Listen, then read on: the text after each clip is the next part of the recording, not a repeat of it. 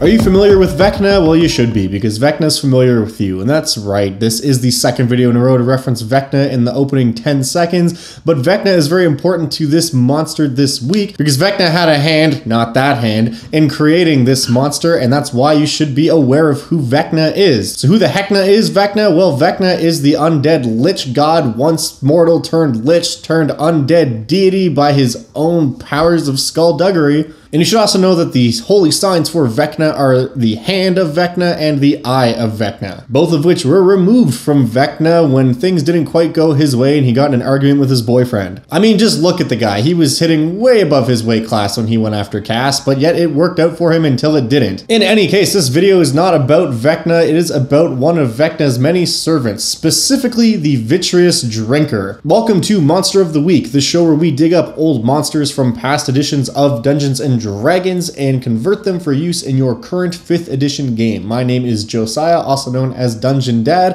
and as I mentioned, this week's video is about one of the Lich God's cronies. So what exactly is a Vitreous Drinker? Well, as their name would suggest, they drink things. What do they drink, you ask? Well, they drink eyes, specifically sight. That's right, these creatures have the ability to steal sight from other creatures and then use that other creature's eyes to see the world around them, while of course also making that creature sort of blind. But we're gonna get into the mechanics of exactly how that works later. All you need to know to get started is that these creatures are super gross looking. They're somewhat humanoid in shape, but with very hunched backs, huge long prehensile tongues that hang out of their mouths, and their bodies are covered in eyeballs.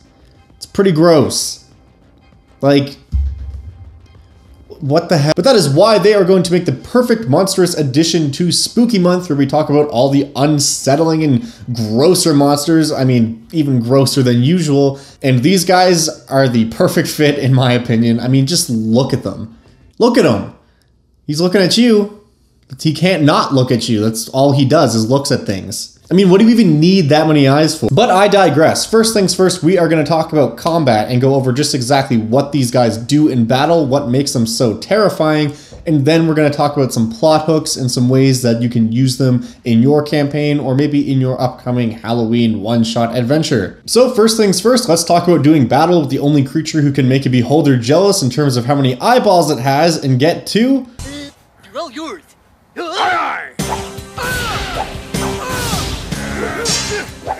So as you might be able to guess, a creature like this who is created by and follows a deity that is all about magic and secrets obviously has a ton of spells and magical abilities at its disposal. There are spells you'd totally expect it to have, like Arcane Eye. I feel like that one's just a sick joke. But it can also do things like detect thoughts, cast tongues, and cast Flock of Familiars. More on that spell specifically in a minute. It can also do things like Vampiric Touch, which allow it to touch a creature, deal some damage, and heal itself, and cast spells like Eye Bite, which aside from being thematic, is also a really nasty spell. It allows you to impose all kinds of different disadvantages and hexes and that kind of thing on other creatures. You can do multiple hexes per round. Seriously, look up the spell and read the description because it's super long, but it's just a bad time. And of course, in its once per day list, it has 2 spells, one of which is basically an oh shit button, Dimension Door, which when this creature needs to get out and get out now, it can teleport a distance away. And the other spell being an oh shit button, but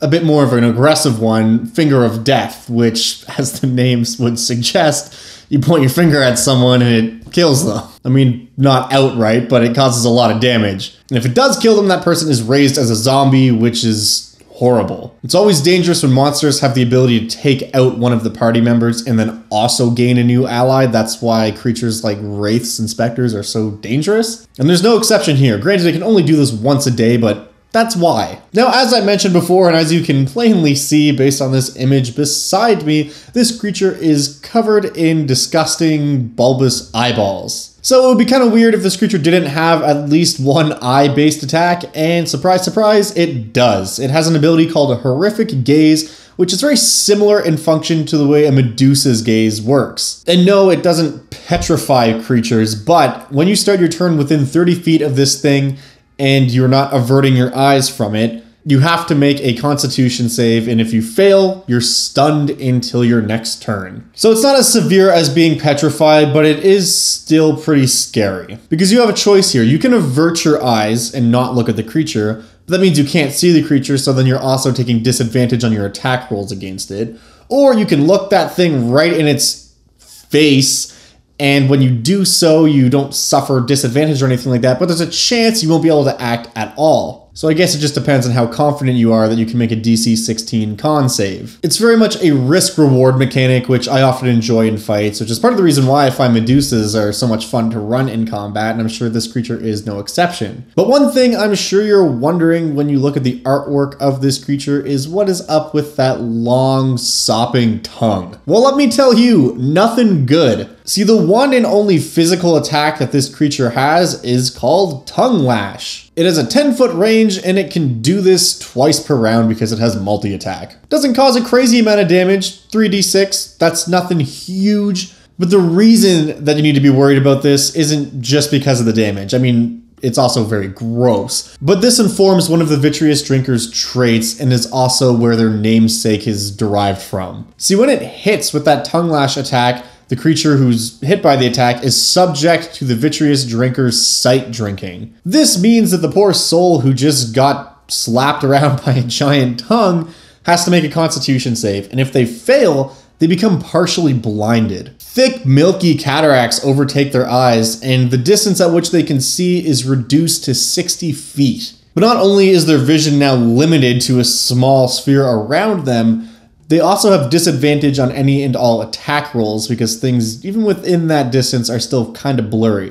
And the worst part about this is that penalty, that stolen vision, stays in place permanently. The only way for a creature who's had their sight stolen to get it back is to either kill the Vitreous Drinker. Once it dies, the curse is lifted from anyone's sight that it's stolen. Only way that creature can get their sight back is with a greater restoration spell or some other kind of equivalent restorative magic. But that's not all to this ability. It doesn't just hinder the target. The Vitreous Drinker is also able to see through the eyes of anyone's sight that it has stolen. Now granted, it can only see through the eyes of one other creature at a time, but that means if it steals your sight and then manages to slip away, it can constantly see through your eyes. And there's nothing to indicate this. Your players might be in this situation and not even realize that they're being spied on. Another kind of damning thing about this in combat is that because the Vitreous Drinker has stolen the sight from somebody, it can force that creature to look at it as well.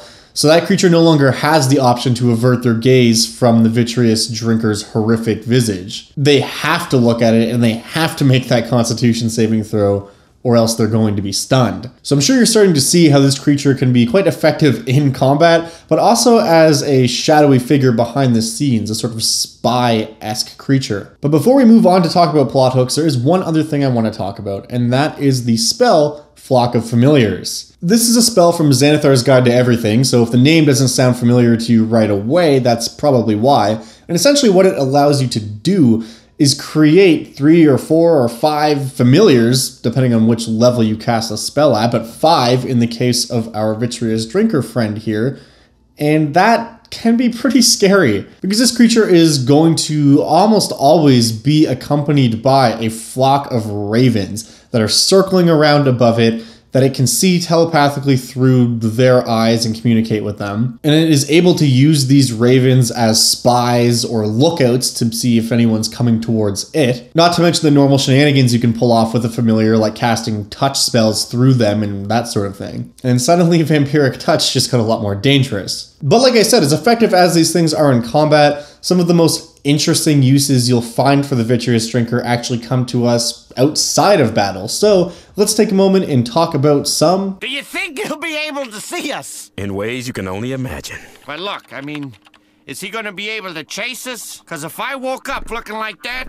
I would just run towards the nearest living thing and kill it. The most prominent and obvious thing about this creature is that, like I said several times, it is a servant of Vecna. So that means immediately, if you have a campaign involving Vecna as your big bad evil guy end boss villain, or even if Vecna is just involved in some subtle way, the Vitreous Drinker is an easy fit to use as one of his minions. But even if your big boss isn't Vecna himself and just another lich that may worship Vecna, again, that would be a really easy way to fit one of these guys into your game as a minion. But of course, it's also possible to use them as a solo encounter. Maybe they just happen upon this creature and that becomes an unfortunate circumstance. Or maybe if the party is hunting for some of the artifacts belonging to Vecna, like the Eye of Vecna or the Hand of Vecna, the Vitreous Drinker crosses paths with them and tries to either follow them to get a lead on where these artifacts might be, or maybe hamper or hinder their progress because it doesn't want them to find the artifact first. And I mean, if you're running a mid-level or lower-ish level game, you could also use one of these creatures as the main villain. I mean, they have a whole slew of motives baked in right there. They're looking for ancient evil artifacts. That's a classic villain motivation. And perhaps they believe one of those artifacts is held somewhere within a vast city or just within the area of a few local towns. The drinker or drinkers, even if there's multiple of them, are looking for this object, and they have spies everywhere. The blind beggar who you see on the side of the street in a large city, one of the drinker's spies, and they might not even be aware of it. I mean, cultists and cloak and dagger type stuff is totally in play here, so that could be an element to include in a campaign like this. But again, you have to remember, someone whose sight has been stolen doesn't even necessarily know or willfully allow the drinker to see through their eyes. So if they steal the sight of some poor beggar peasant, and that person just happens to be wandering around town, the drinker can access them as like a security camera, essentially, at any given moment. Maybe no one believes the crazy old man who says he was attacked by some many-eyed monster because he's the town beggar, he's a drunkard. Leave him alone. He just kind of talks craziness all the time, right? But what if there's a little bit more to that than meets the eye? You could even use that as a plot device for setting this thing up way later. Maybe at the beginning of the campaign, there's a blind beggar who harasses the party in the streets or something, and you just play it off as he's this crazy guy, but much later they come to this realization that this blind beggar was actually right. It could also be that some villainy is afoot and there's a rash of blindness within the city, and the party kind of has to figure out that it's not just a random disease, it's that people are being attacked and that something is causing them to go blind on purpose. Maybe it seems this villainous force is always one step ahead of them. It just somehow knows what their next move is almost before the party even does, it seems. And only by figuring out that those who are blinded in this town or city or whatever are actually conduits for the sight of the drinker, and that's how it's been able to see where they are and what they're doing at pretty much any given moment, will they be able to actually defeat it or trick it into a place where it can't escape. I think this monster is just powerful enough and can be played in the right way where it would make a really satisfying and awesome one-shot kind of campaign, or even just a small arc to a greater campaign. But yet it's not so powerful that it would have to be the end of the entire game, or so powerful that you need to be high tier players to be able to defeat it. But no matter how you use this monster, if you would like to use it, the stat block is in the description of this video below in the form of a Google document. And if you want the monster manual style page with all the cool splash artwork and backstory stuff, you can also find that on my Patreon page. Something else you can find on my Patreon page too, which I haven't really talked about yet on the channel, but consider this the official announcement, is that I am currently working on a supplement for D&D 5th edition that includes one new subclass for every single one of the core classes. I've been working really hard on this. I think it's going to turn out absolutely awesome. And once it is done, you'll be able to find it on the DMs Guild, of course. But for those of you who are subscribed on my Patreon at any level, including the $1 tier, you can also see the previews as I'm working on them and as we're playtesting them and that sort of thing. And of course, once I actually do release the product, anyone who has been subscribed to my Patreon at the $3 tier for at least a month is going to get a copy of it for free. So you guys can look forward to that within about a month or so. But ultimately, that is everything I've got to talk about today. Thank you so much for watching. Let me know what you think about this monster. Let me know if you're planning on any crazy Halloween shenanigans and you have questions or things you want to ask about that. You can find me on Twitter or Discord to talk about those things. And of course, if you have a monster you'd like to see from back in the day converted and talked about on my channel here, please leave a comment and tell me all about it. But that is everything for today, so thank you again for watching. I do appreciate it so much, and I will see you in the next video. Until then.